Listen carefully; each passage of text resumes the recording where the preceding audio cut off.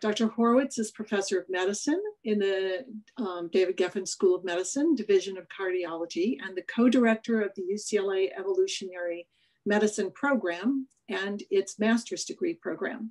She's also a visiting professor of evolutionary biology at Harvard University.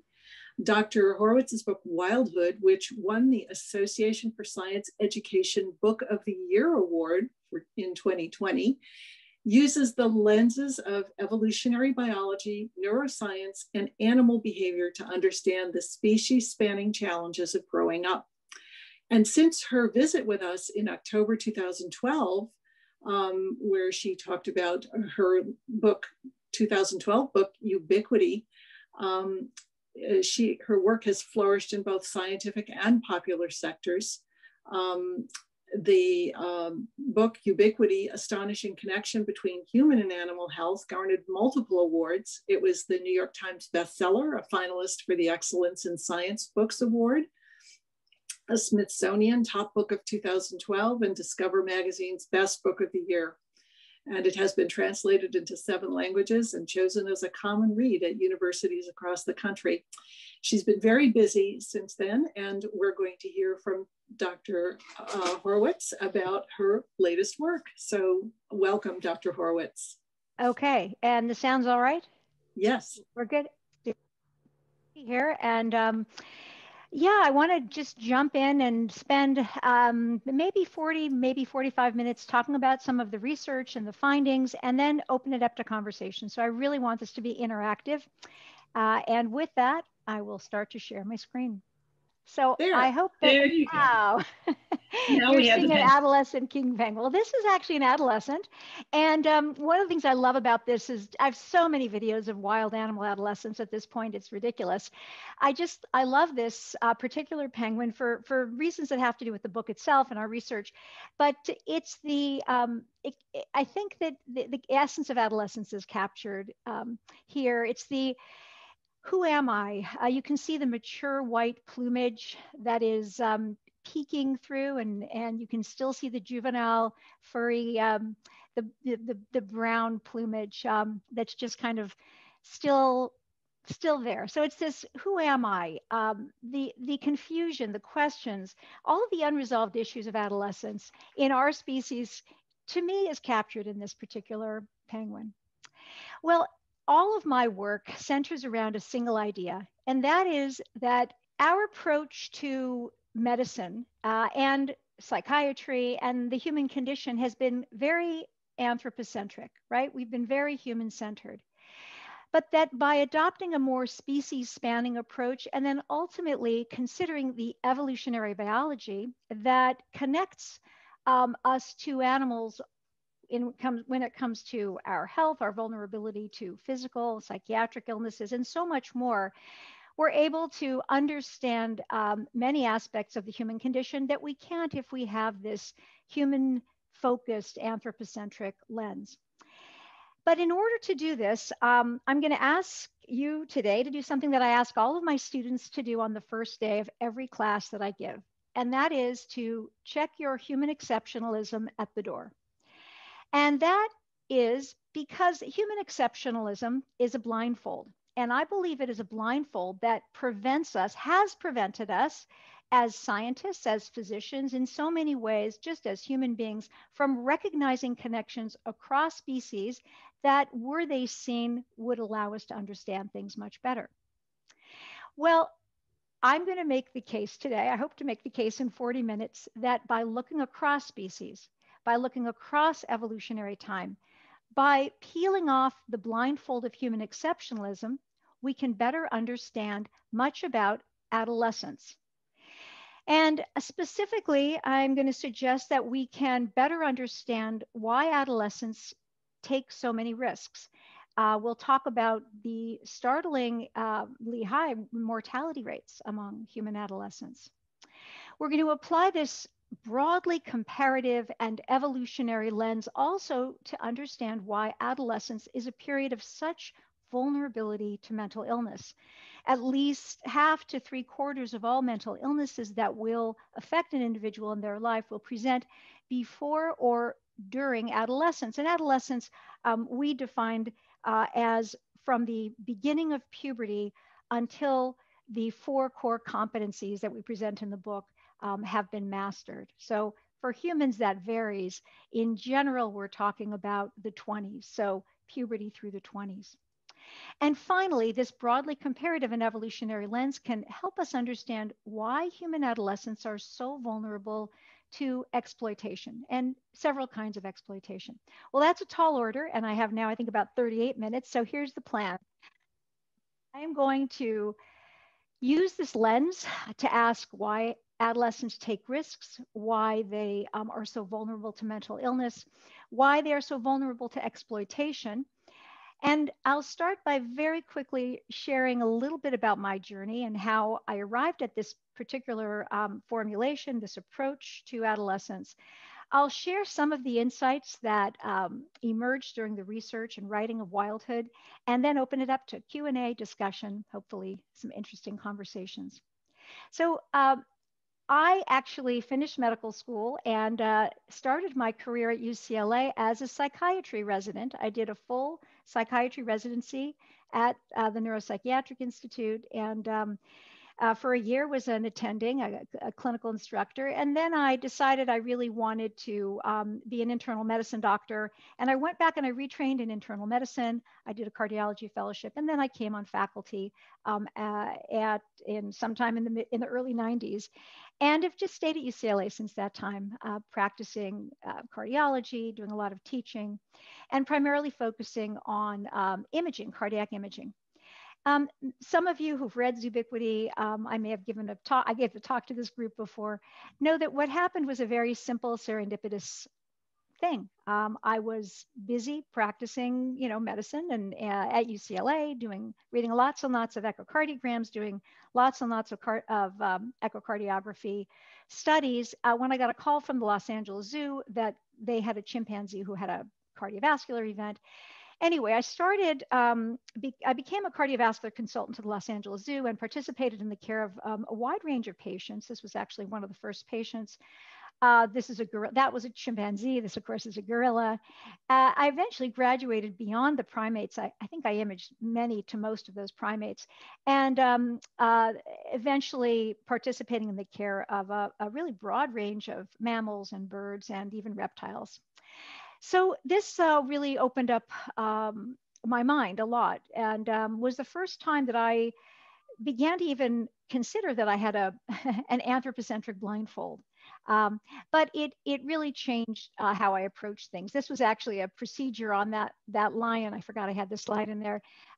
We actually drained that lion's heart of like 700 cc's of fluid, and this was a post-operative check. And the procedure was, it's a procedure that's done in humans as well, of course, except there's no paw and no tail. So anyway, that snuck in there. So I had the great good fortune to start working with Catherine Bowers, who is a brilliant animal behaviorist, and she's a naturalist. And the two of us have spent now over a decade exploring the natural world for insights into human health. And Zubiquity was our first book. We also created conferences to bring together veterinary schools, medical schools, to begin conversations about the shared vulnerabilities across species. And the first Zubiquity conference, and now they have happened all over the world. And but we're very proud. The first was at UCLA, and this is the handshake, the dean of the vet school at UC Davis and the then dean of the medical school. But initially our book, Zubiquity, was going to be a book only about physical illnesses, right? It was going to be cancer and heart disease, autoimmune disorders, infertility, et cetera, et cetera. But as we became more familiar with the world of veterinary medicine, we were encountering lots and lots of psychopathology, so mental illness, biobehavioral disorders in a wide range of animals. This particular polar bear video is an example of a stereotypy. It's a repetitive compulsion. In this particular example, the compulsion is entrained. The two animals have entrained. And so ultimately we had half the chapters in the book pertaining to mental illness. And I must say, this is a very heavy area of research for me right now, looking at comparative psychopathology for a wide range of insights, including ways to better understand human mental illness to destigmatize and stigma remains such a significant issue in human mental illness. But in any event, the book was half physical illness and half mental illnesses, and we had a chapter on adolescence. Well, before I kind of jump into the adolescent part of this story, a very big question that I had, and it remained unanswered for me for many years, was how to use this experience being with veterinarians, conferences, collaborating with vets, how to use that experience to make me a better physician, to make me a better medical educator or investigator. And ultimately, I found inspiration in the work of Nicolas Tinbergen. And Nico Tinbergen was a Dutch biologist. He was an animal behaviorist. He studied fish and he studied birds. But he and two others were awarded the Nobel Prize in Medicine in 1973. And among his many contributions was a central foundational concept. And that was this, that in biology, in order to explain anything, the typical reductionistic, mechanistic explanations were inadequate. In order to understand why, truly understand why, descriptive explanations were inadequate. What one needed was an evolutionary explanation. And another way of thinking about an evolutionary explanation is an explanation that provides an understanding of how that behavior, how that component of biology increased the evolutionary fitness of that animal. In other words, how it was adaptive. Well, in order to understand how a piece of biology is adaptive, Tinbergen asserted one needed to look phylogenetically, that is, broadly comparatively.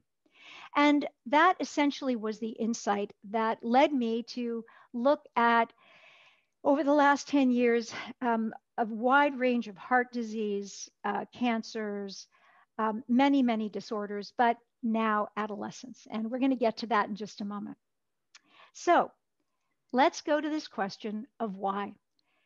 Why do human adolescents take so many risks? And this is an extreme example, but as I started really getting into the literature, it is a real thing. There is a wide range of risk-taking activity that we see, and in many cases, it's activity that young people wouldn't take if they were on their own.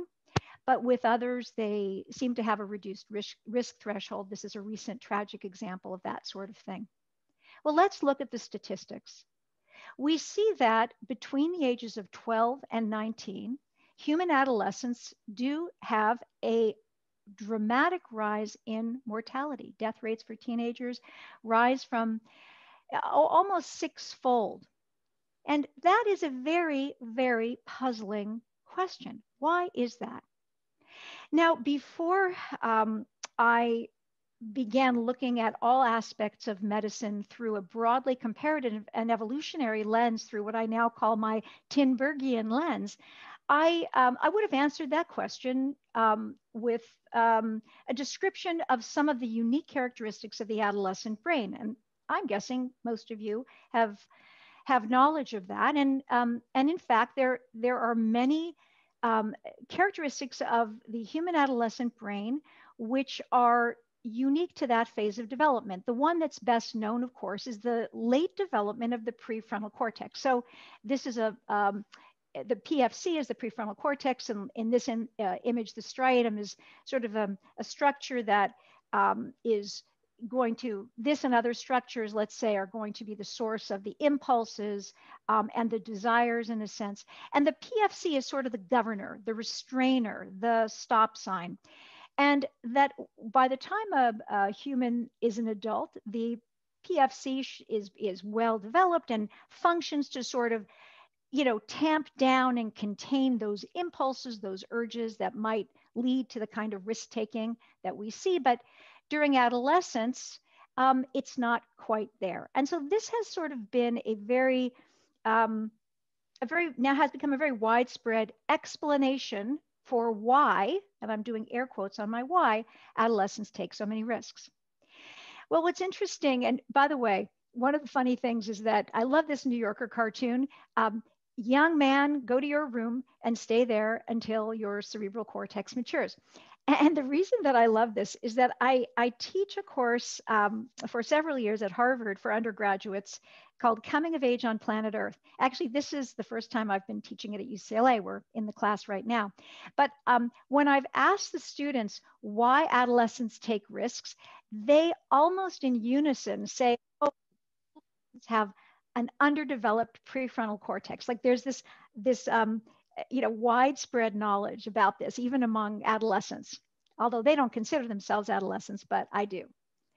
And so the question is, if you have, the way I see it, if you have only an anthropocentric approach, then yes, the only possible explanation that one can have is to look reductively at neuroscience and get some insights from lab animals, but essentially without an ecological context.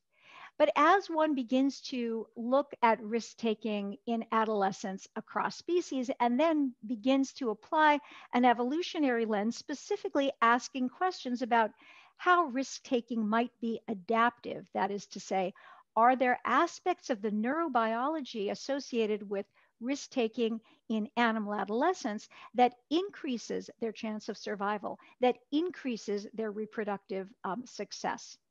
Once you do that, things start to change. And so this question, this inexplicable, I mean, from an evolutionary perspective, it makes no sense, right? That a pre-reproductive animal is going to have such high mortality.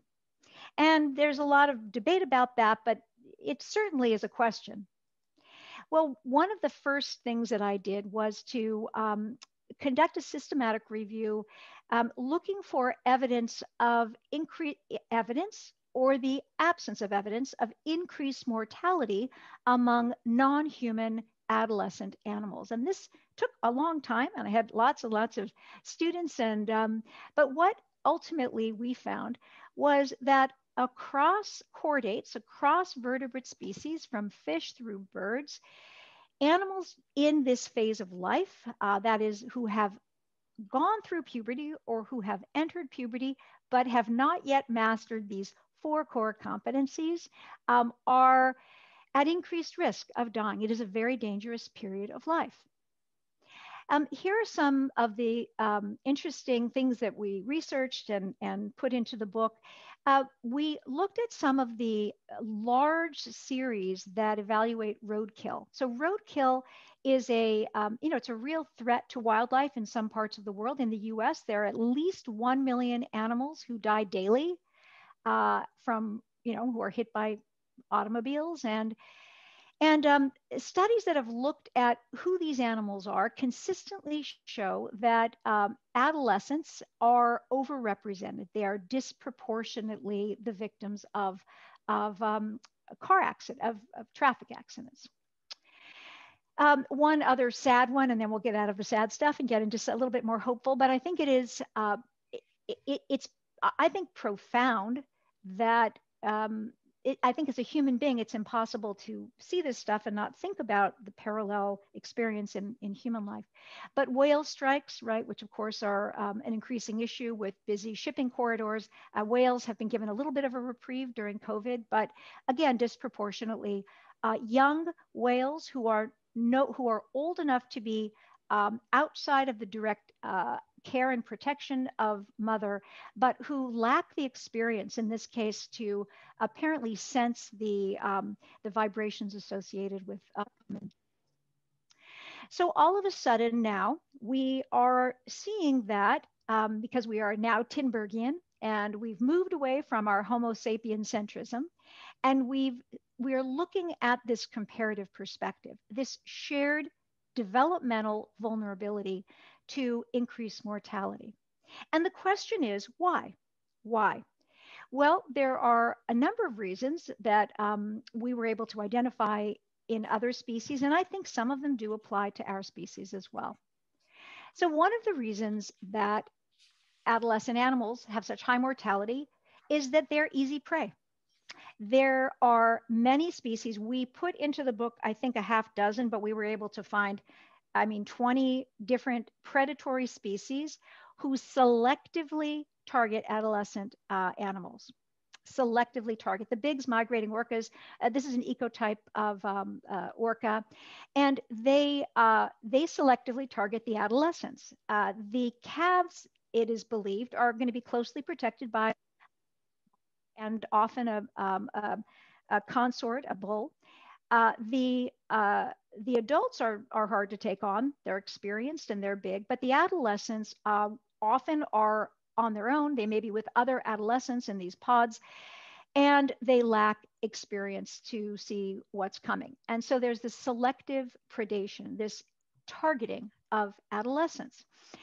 We write quite extensively about this term predator naive or predator naivete. And this is a term that we got from the wildlife biologist to describe animals who have had inadequate exposure to dangers and predators and who are at extremely high risk. And very often predator naive animals are adolescent animals. Again, we're talking about birds who have entered puberty and are physically old enough and big enough to leave the nest, so be outside of parental protection, but they lack experience. And so they are easy prey, they are predator naive, and it's a very dangerous condition. Just to give you a sense on the paper about the big orcas and these humpback carcasses, this was in off Kodiak Island in 2006 to 2012. The carcasses that were found, and these were all big orcas kills. You have subadult, right? I mean, you have one adult and two calves. And interestingly, the method of killing deprives the adolescent animals of alarm calling, which is one of the ways that they can summon help. So it's interesting. Now, inexperience is the same as being predator naive, and it contributes to puts you at risk when you're inexperienced. I just love this video. I'm going to set it up and I'll show it once, maybe twice, but I want to get moving on to some other things. So I think you're all familiar with the iconic crossing of the Mara River by the wildebeest, right? You know, there are these tens of thousands of wildebeest that stream toward the Mara River. And where they cross, of course, that's where the crocodiles converge. And that's where they are going to be, getting their meals, their prey. And what I want you to focus on is think of how hot it is there. Think of how long they have been walking without water, how thirsty they are. And what you'll begin to see, I'll point it out, is younger, smaller, lither wildebeests leaping into the water like, woo, water, woo, just jumping in. And you'll see that first, but then I'm going to show it again. And I'm going to direct your attention away from the young, enthusiastic wildebeest who are jumping in, but toward these older, larger, mature wildebeest. And you'll see their feet, you'll see their hoofs, how they are backing up every time one jumps in, as though they're anticipating a crocodile leaping out, right? We've all seen this. And to me, these few seconds of video capture the difference between being predator naive, a wildebeest at the Mara River for the first time, and a wildebeest for whom this is not their first time at the Mara River. Okay, here we go. Jumping in. There's another one leaping, and leaping. All right, now we're going to watch again. And this time I want you to, right here where I'm, okay, the youngsters will get out of the way and you'll be able to see right here. Do you see this? Right? Nothing is happening, but they know. That's experience. Was everyone able to see what I was pointing out? Great. So gaining experience is critically important. And one of the risk-taking behaviors, and I'm going to call it that because that is what it looks like when you're looking at it in wild animals, that actually is an adaptation that allows animals to become safer. adolescent animals to become safer is something called predator inspection. So predator inspection is a behavior you see more in adolescent animals than in older animals, although many animals do it throughout the lifespan. And this is where an animal, typically with others, not alone, approaches a predator instead of fleeing from a predator. Approaches the predator, smells, watches, listens, and at risk, at their peril. I mean, is associated with a certain mortality for the adolescent animals who are moving toward danger. The first of two video examples I'm going to show of predator inspection is of a meerkat. You'll see an adolescent meerkat approaching a Cape cobra. He'll be joined by others. Again, it's a mixed age group, and they will circle the cobra, and it's clear what is.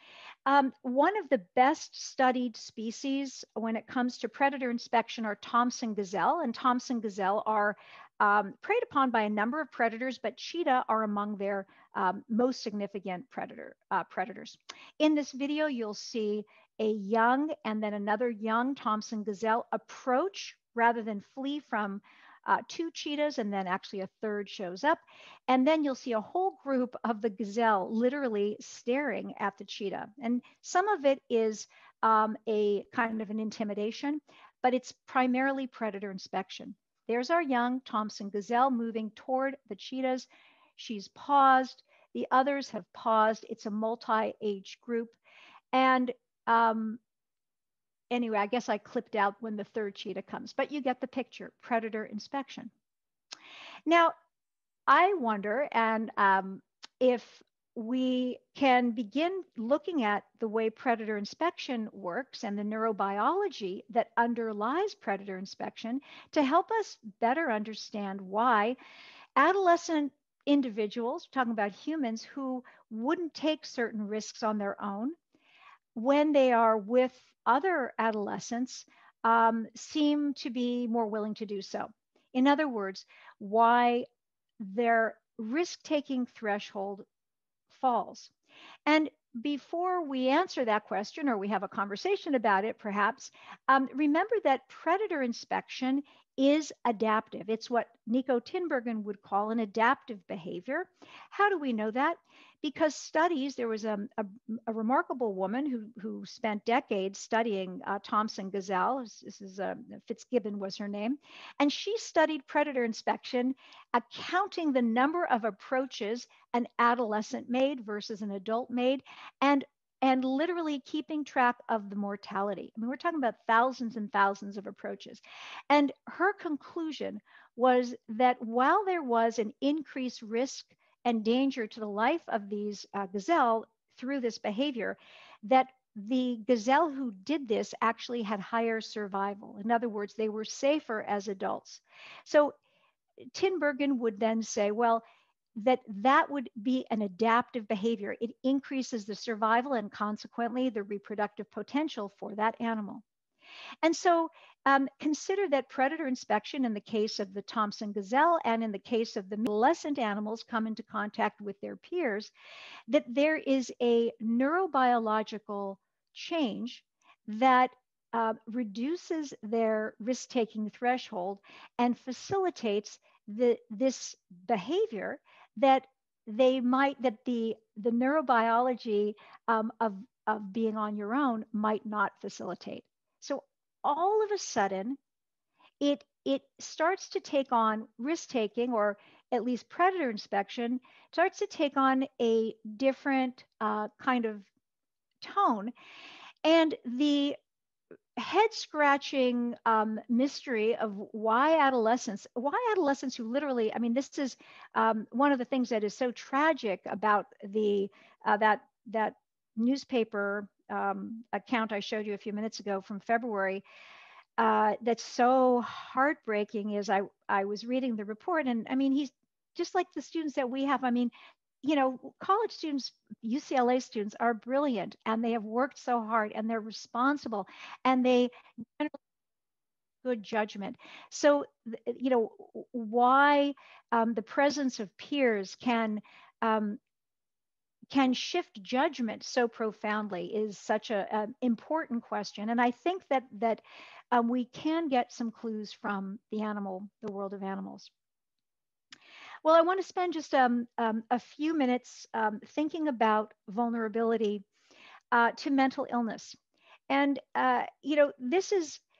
this is something that, if you ask parents what they're worried about in their adolescence, the first answer usually, and my kids are now in their mid-20s, but I remember being very scared about accidents, very scared driving. It was horrible, and it remains really scary. And then parents worry about their kids' mental health. The rates of anxiety and depression, as you all know, are rising. There are a number of explanations for that have been offered, social media, etc. But it's very significant. The leading cause of death are accidents among adolescents, but in certain populations, suicidal behavior, suicide is high. So mental illness is a very great concern of parents.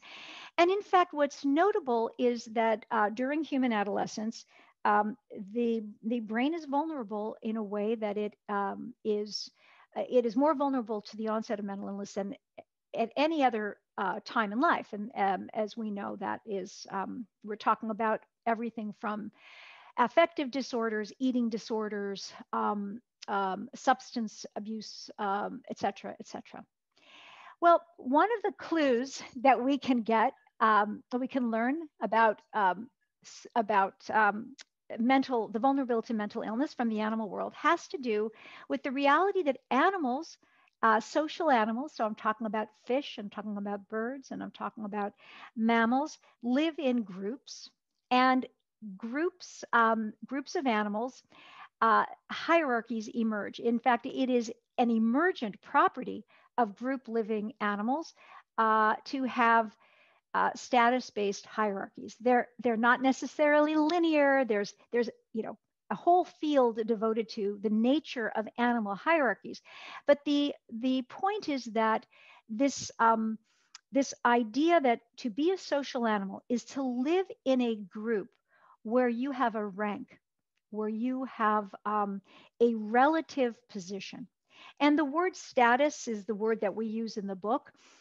What I want you to just think about for a few minutes as we consider how this broad comparative and evolutionary framework can help us better understand adolescent vulnerability to mental illness is to consider that in the animal world, being at the top of a hierarchy that is having high status or rising in status elevation raises an animal's survival and reproduction, the definition of evolutionary fitness. And on the other hand, falling in status, what's called status descent, reduces an animal's survival and reproduction. So animals who are at the top of a animal social hierarchy are going to have greater access to food. They are and higher quality food. They may have a greater access to the safest positions in the herd, in the flock, in the school. They may have better nesting sites, more access to mates, etc. So gaining in status is evolutionarily, it is adaptive, right? It is fitness enhancing. And all sensation, and this is sort of the sequence of explaining, which you kind of have to know to see this connection, that all sensation evolved to shape animal behavior in ways that increase evolutionary fitness. So what we feel, what animals feel, sensation evolved to shape behavior, to promote evolutionary fitness. So physical pain, right, evolved to promote behavior to keep animals from harm, right? You think about a hot stove, a hand near the stove, pull back, and the pain is part of learning. Physical pleasure on the other end of things evolved to promote behavior that promotes survival and reproduction, eating, sex, etc. You get the point. Well, emotional pain, and I'm using the word emotional, yes, applied to non-human animals. That's a whole other conversation, but I'm going to evolve behavior to avoid status descent.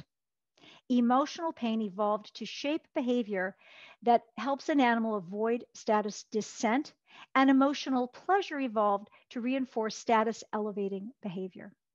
And consider for a moment what it feels like to be humiliated, to experience status descent, what it feels like to get a bad grade, to lose, to be shamed, to lose status. And then consider the pleasure we have when we get an A plus, whatever, you get the picture. But these sensations and the ancient social brain networks that evolved hundreds of millions of years ago.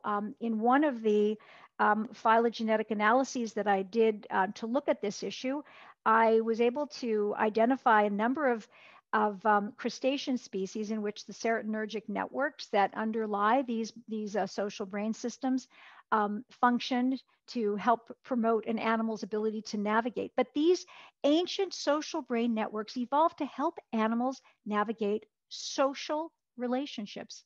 Remember, when you see a school of fish, they all kind of look the same, but they're not. They're individuals. And each one of those fish has a relationship with every other fish in that school.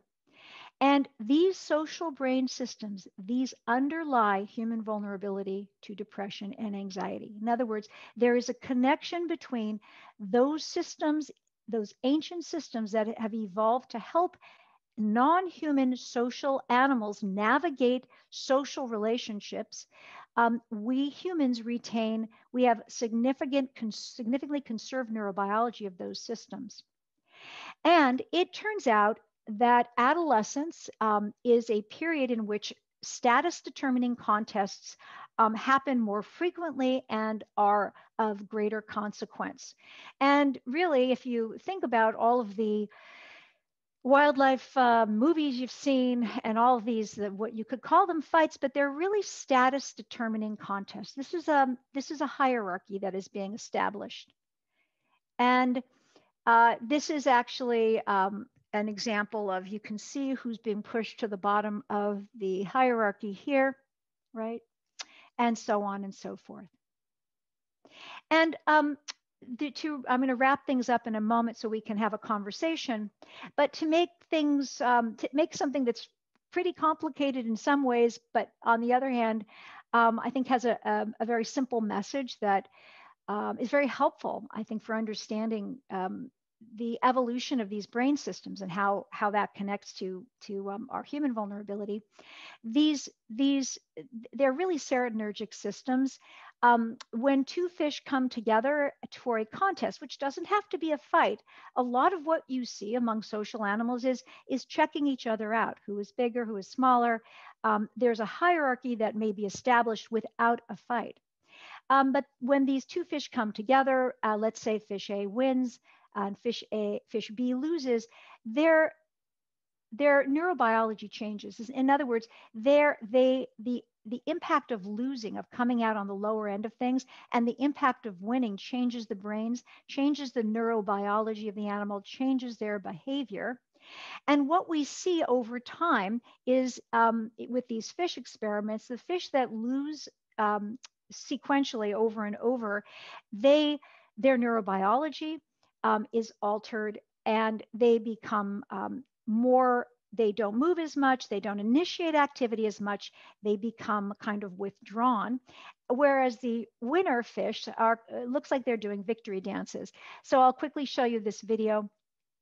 These are fish right when they're about to start their little contest. And you can see, I hope, that the fish that has won is quite active. The fish on the bottom right of the tank is, the gills are moving, but it's really very withdrawn. And so what is very interesting to me is that these serotonergic pathways, these social brain networks, are so conserved among the animals in which we see these contests that during adolescence and beyond, but these highly consequential status determining contests. And it turns out, if we look at human adolescents, this vulnerability to depression and to anxiety. And we look at such things as social media and begin to cast them in human animal terms. Social media, for example, is really a status determining contest. It's how many likes do I have? It's filters. It's a comparison experience. And the neurobiology that accompanies comparison experiences is ancient, and the roots of the neurobiology of human dysphoria, I believe, can be found in those systems that are so highly conserved in our species.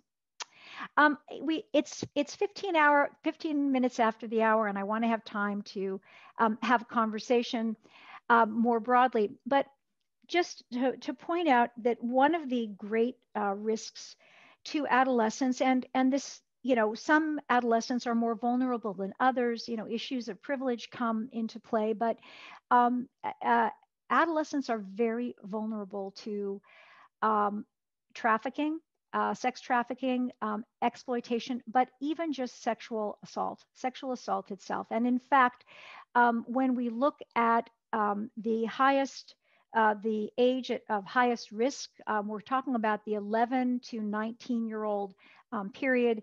We know that freshmen in college are more likely to experience sexual assault than sophomore, junior, or senior students, again, likely related to some of the issues we talked about earlier.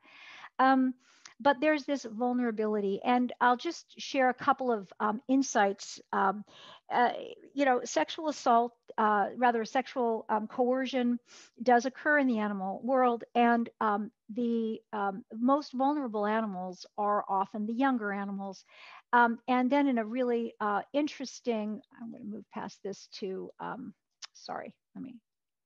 one last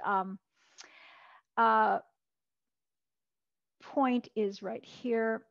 Well, I'll just tell you about it, and then I'll go off of the screen, and we'll talk a little bit, and I can show you more videos if we want to. But it's pretty well known now that puberty is coming earlier for many boys and girls, but more young girls than boys. But and there are a number of factors, right? We're looking at body mass and nutrition.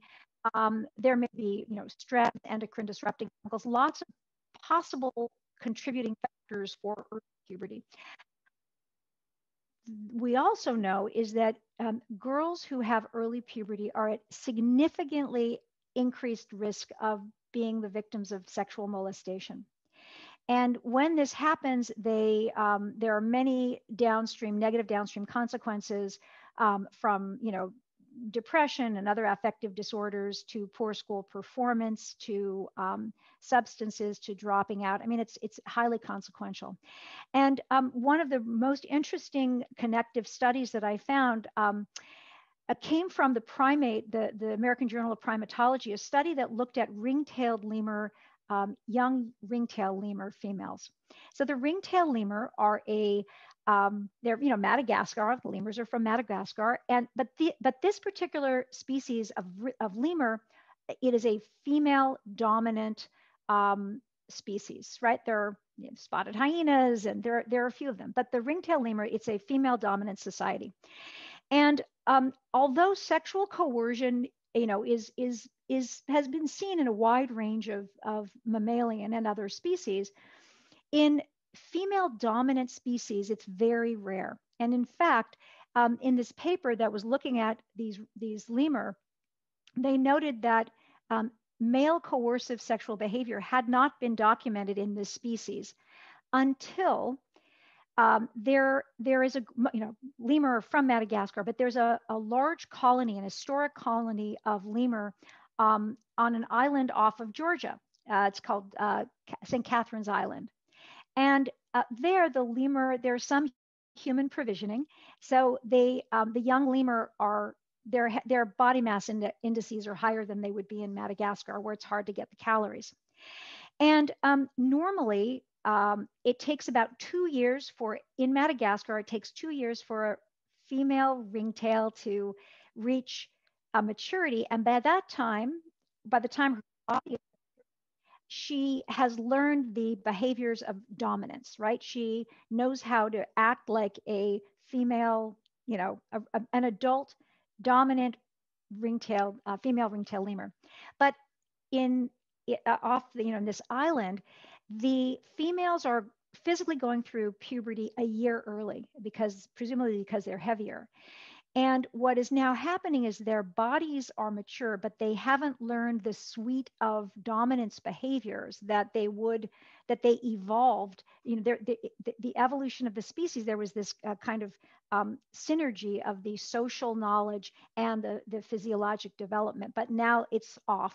And so for the first time, they're seeing sexual coercion on these females. So that was really kind of another one of these interesting parallels that has to do with, again, vulnerability. So I'm going to stop now and just to kind of recap that the central theme of all of my work is that the field of medicine has been operating with this narrow anthropocentric lens that has really been a blindfold. And in my own life, in my own work, I've just experienced this expanded aperture as very, very powerful in seeing and resolving and clarifying. And when it comes to adolescence, this has been really an eye-opener for me. I wish many times, it took us about 5 years to do this project. By then my kids were already kind of, out of the house, but yeah, every time we do one of these projects, it transforms us. And I think as a parent looking back, I think I could have been a better parent in some ways. But anyway, I'm going to stop, and I hope you have questions, and I want to hear from you. Thank you so much. That was fascinating. So many questions. We have lots of time, so please use the chat function to enter your questions, and I'm going to take the ones that we have begun to receive so far. So first, I want to ask, Joan Ophoff has asked, does the risk-taking behavior have the same rate in males and females, or is there a difference in the amount of risk-taking between males and females? It's such a great question, and I don't know. We don't know. We from the very beginning, because I mean you're asking undoubtedly because you're aware of the human, the male and female difference in our species, but we really couldn't find any reliable literature. One of the things that it's both exciting and frustrating when we go into the animal literature is the blind spots that are I think that those blind spots are being sort of changed now. I mean, there's more light on things, but not recording what the sex, whether an animal is male or female. The assumption in some of the literature that animals are male just by default. So the answer is we don't know. And well, I'm sure that's going to be the subject of more study as a result. Yeah, and a lot of the on the mortality stuff, a lot of that was from the avian literature, and there isn't that much in some of those species. There's not that much sexual dimorphism. I mean, some bird species obviously there is. So I think some of the time they really just didn't know. Got it. So Zorana asks another question: is risk factor correlated with cultural variables or other variables? What are the associations for taking risk? Yeah, no, that also. So what about countries where kids don't have access to cars, right? So do we see the same risk? And by the way, I didn't show you the actual CDC charts, but access to gun. I mean, we know that so having access to instruments that are associated with mortality, where risk equals catastrophe versus risk equals experience, yeah, that undoubtedly that is the case. We were unable. There is the belief that this is a fundamental characteristic independent of culture because of the basic science that supports the impulsivity and et cetera. So the neurobiology that is associated with the risk taken, that's associated with the increased mortality, is cultural. presumably. But we've looked at this before and have been asked that question. So again, great question. Well, kind of a segue, another question on that vein is from Velma. How do we know the brain is changed as a consequence of losing and winning? Right. What is the measurement there? Oh, it's so interesting. So this was so exciting. We found, so there are, in the fish literature and in the, actually some of it is in the crustacean literature and a little less in the bird literature, they actually look at the impact of social descent, right? So they look at, and some of these studies are fascinating. So they basically look at what happens to these serotonergic systems when an animal is, winning or losing, right? And, they do the typical things. They have, they sacrifice the fish, and then they look at their brains, and they see that those things change. They also do very interesting things like so the serotonergic networks, these are not the only networks that are involved with, generating mood in humans. Obviously it's complex, but serotonergic systems are involved in the shaping of human moods. We know that at a very entry level position because of SSRIs, right? Prozac was the year that I started my psychiatry residency was the year that Prozac, right, fluoxetine, the first selective serotonin reuptake inhibitor to come into the American market, the blockbuster drug that really many people feel sparked, the true biological revolution in psychiatry. That's a serotonergic, right, selective serotonergic reuptake inhibitor, serotonin, serotonin, serotonin. And what they do is sometimes they have these fish that have repetitive losses. They look at what happens to their brains. They do the same things with lobster, with different crayfish, and then they put Prozac or Prozac-like drugs, SSRIs, in the water. And the fish that have the loser fish, you can't ask the fish how they feel. They're not going to tell you how they feel, but their behavior changes from they become less withdrawn, and they become more physically active, and they engage more. And that's, that whole experimental, that collection of experimental literature to me is a very compelling arrow pointing to the connective tissue between these ancient, fish brains that evolved to help these individual fish relate to each other, that there's connective tissue between that and the modern human experience of feeling sad. Okay, well, now another question is, how can we help our young adults to alter their behavior based on what you have found? I presume to mitigate risk.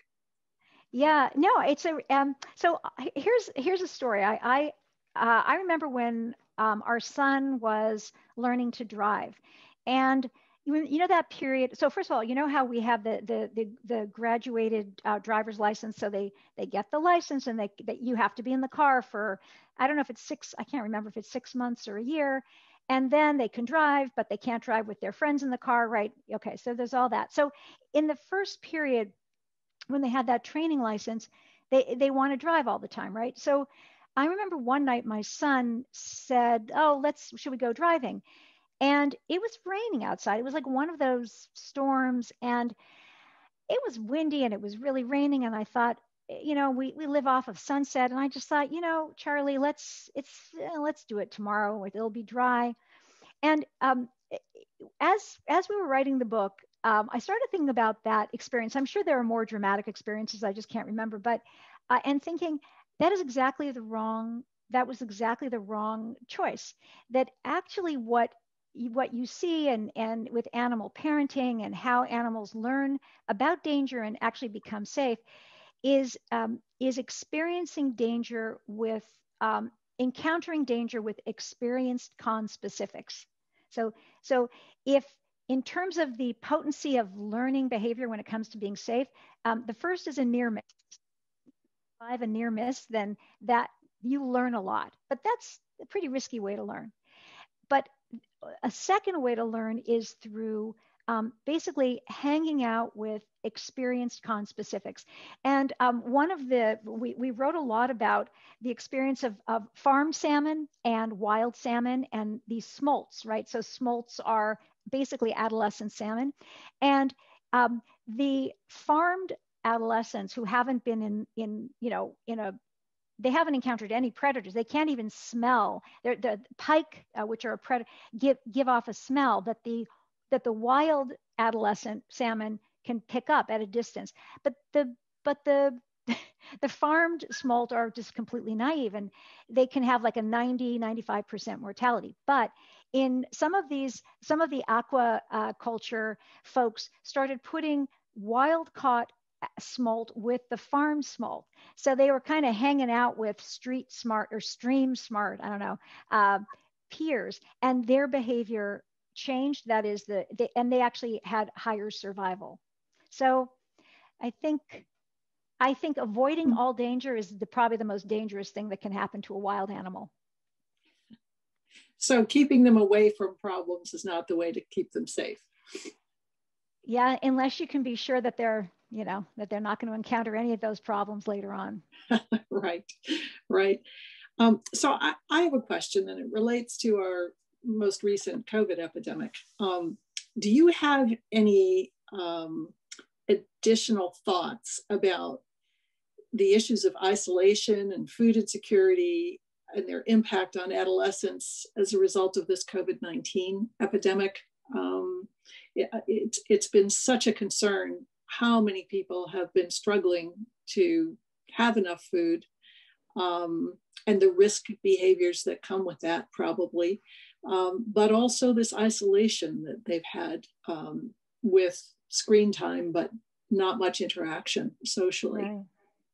Yeah, well, to take the first part of that, the food insecurity piece. So the Urban Institute published this white paper about 5 years ago looking at adolescents in America, and found that it was something like 7 to 9% of adolescents had such sufficient daily food insecurity that they had to engage in risky activities, including selling, in some cases, selling drugs, some transactional sexual activity to get food, like actually. So, and part of the reason that became, I use that in one of my classes, because if you don't realize what food insecurity does to behavior, then you might misinterpret an adolescent's behavior as kind of the neurobiology of risk-taking of the adolescent brain. Well, when you look at the bird literature, so birds have these hierarchies, the pecking orders, I suppose, and high-ranking birds have access to food. If it's a flock, for example, when they arrive in a new region, the dominant birds have the first access to food, and so the subordinate birds, who are typically younger and not as big, because the hierarchies are often about size and age, are basically the adolescents, right? So you have these younger birds that are subordinate, and they have food insecurity because they don't know if they're going to be able to eat, even if there's food, because the dominant birds are there.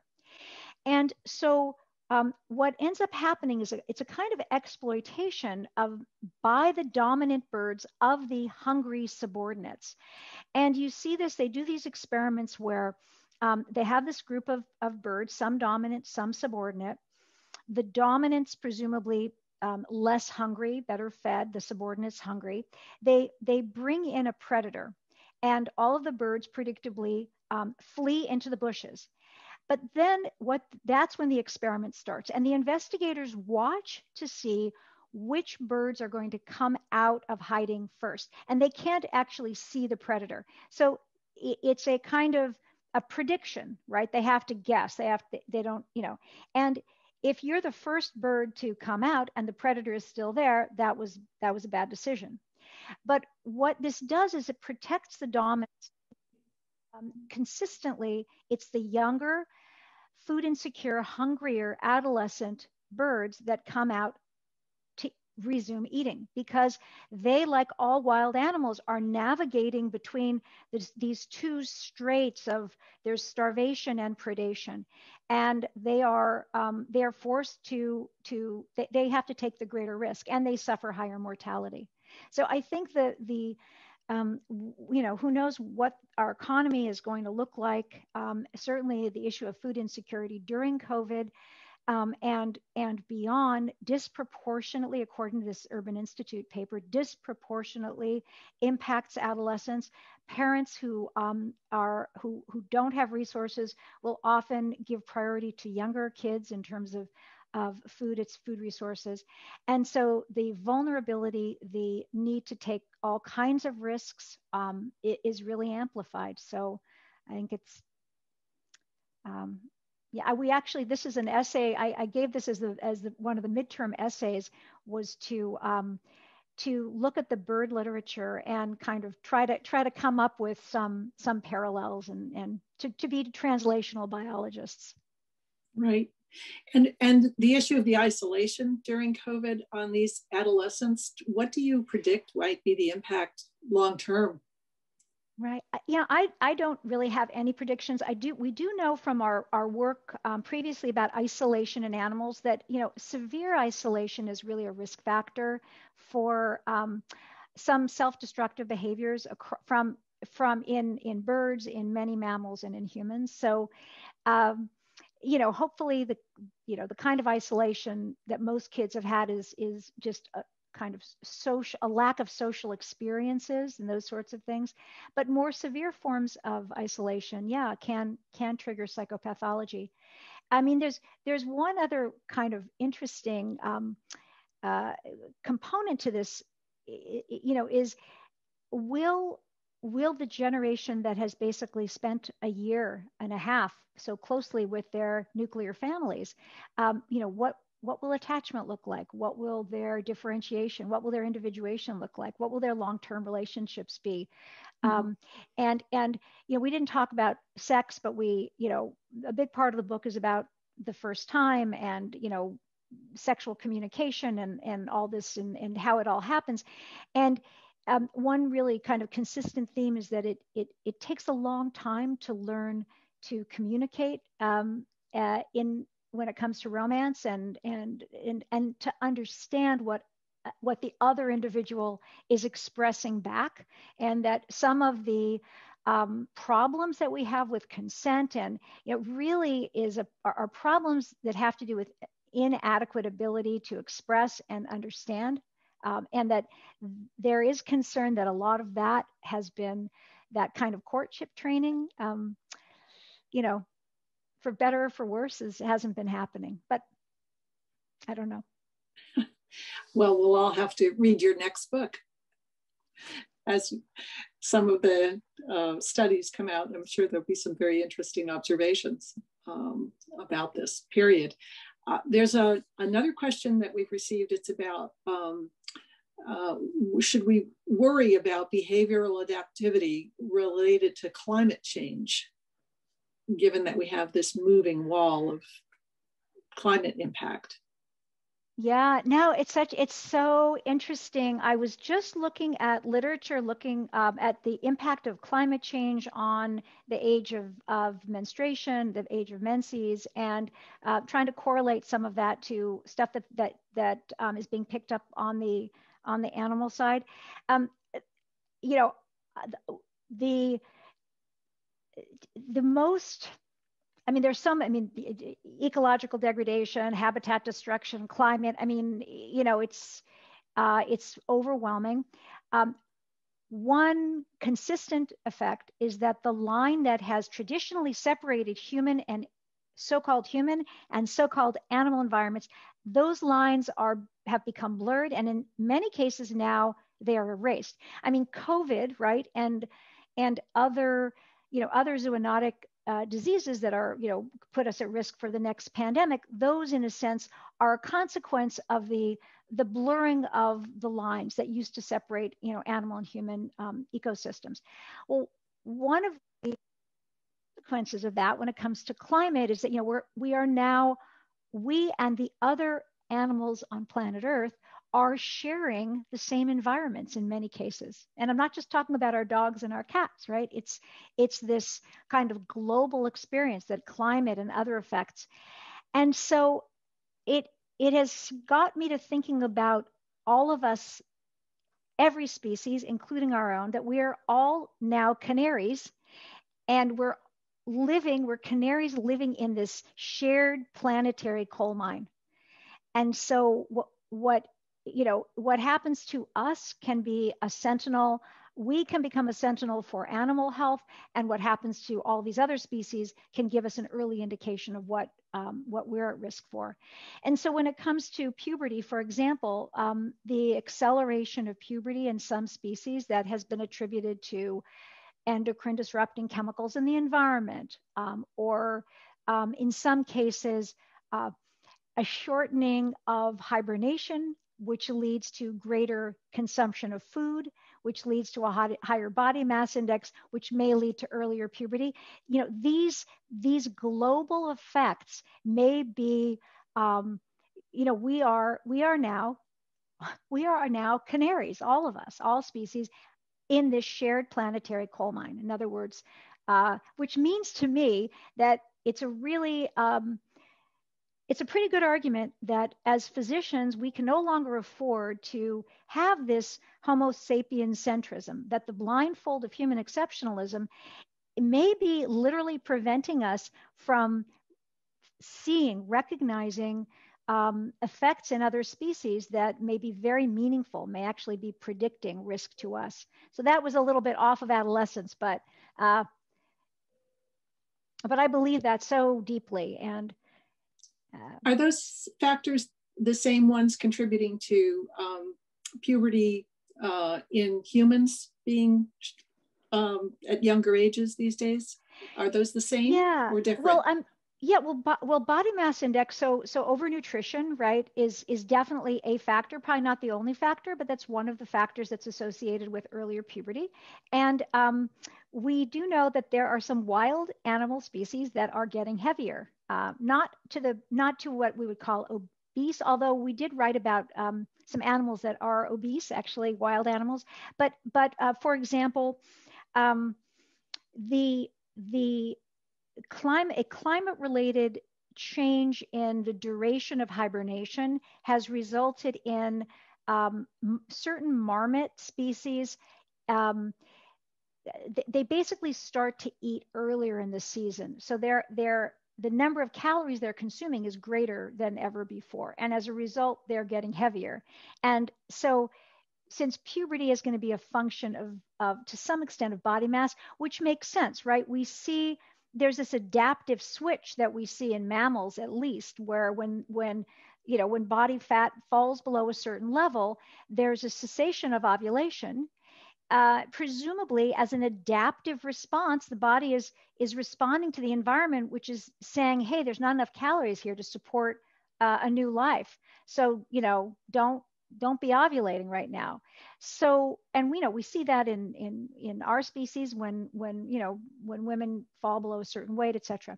So body weight, body mass, fat to skeletal muscle mass, all of those things are related to the onset of puberty and then the reproductive cycle. Great.